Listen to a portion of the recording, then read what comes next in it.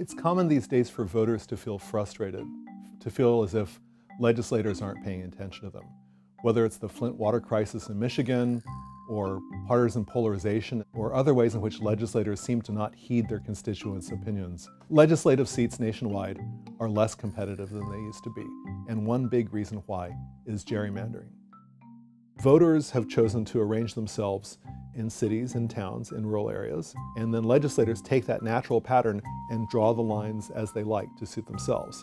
A major problem is partisan gerrymandering, drawing a whole pattern of districts to suit one whole political party. Redistricting happens every 10 years. This leads to a situation in which close to 100 seats in Congress are less competitive than they would be otherwise. Intuitively, we think about gerrymandering as centering around weird-shaped boundaries, right? Strangely shaped boundaries that are crooked, that have funny bumps and valleys and so on. It turns out that's not such a great way to define a gerrymander. Because voters tend to live in communities of like-mindedness, imagine a city that is mostly Democrats, and imagine it surrounded by a community of voters who are mostly Republicans, distributed over space.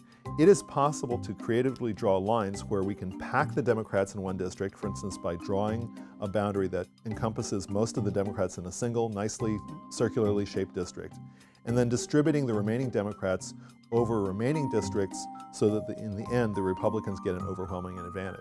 You can take the same map and do the opposite. You can take this nice cluster of voters in the center and now take wedges out of that center city and now create pie slices, and the first bite of each pizza slice will then be just enough to make that slice a secure win for Democrats. Therefore, it's possible to draw lines to make it either running the table for Republicans or running the table for Democrats, depending on what legislators want.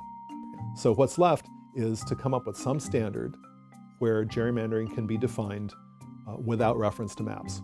And it turns out there's a tool available. The idea is to invoke the idea of partisan symmetry. If one side has 75–80% of the vote in district after district, that side has been packed. When one side wins in landslides, but the other side's wins are closer, the question arises, did this overall pattern occur incidentally, as if by chance or by nonpartisan means? If not, then we would conclude that one side's voters were packed more than the others, as if on purpose. It turns out that this is the easiest thing that you can test. In all the sciences and all of engineering, the most widely used test is something called student's t-test. And it was made possible by this guy, William Gossett. Gossett lived in the early 20th century. He was chief experimental brewer of the Guinness Company in Ireland. And Gossett had this problem of how to tell whether hops quality was good. And he was very pleased about this. And he said, okay, I would like to publish this. And his lab notebook said, Student's Laboratory Notebook. And he had a bit of a sense of humor, and he said, oh, I'm a student. And so to this day, it's called Student's t-test. The t-test compares two averages. Here, the two averages are of the winning vote share in Democratic districts and the winning vote share in Republican districts.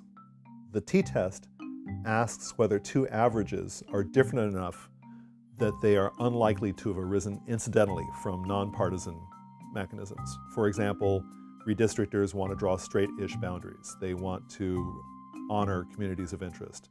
They want to follow other rules that are set down in law. And for those reasons, averages can sometimes be a little bit different, advantaging one side or the other side. What the t-test asks is that difference so large that it could not have arisen incidentally? And if that's the case, then what we have is a likely gerrymander. A great example of partisan asymmetry that can be detected using the t-test is North Carolina. 2010 was a wave election for the Republicans. And with their new control over the redistricting process, they created an advantage for themselves. It was a perfect inversion of what had happened previously. Democrats ended up with 4 congressional districts and Republicans ended up with 9 congressional districts, despite the fact that Democratic candidates won more votes that year. This pattern was repeated in 2014 and 2016, and in each case, the vote was reasonably closely split, but in each case, the Democrats won more lopsided wins. And the t-test tells us that this difference between Democratic wins and Republican wins could not have arisen by chance. There's overwhelming public opinion against gerrymandering and a general sense that it ought to be addressed. And there are two ways. One is through courts and the other is by activists.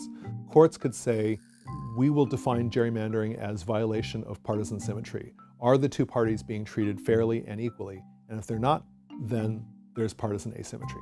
And the Supreme Court has expressed some willingness to do that. Another route is for activists. Voters have started to pass fair districting laws. The risk is that they may leave loopholes by not thinking ahead and realizing that in fact there's still the possibility of partisan asymmetry. So writing into the law something like a simple statistical test, like the t-test, would close that last loophole. Here's an opportunity to make the democratic process work a little bit better. If this effort succeeds, what we're going to end up with is the situation that the founders envisioned. The voters pick their legislators and not the other way around.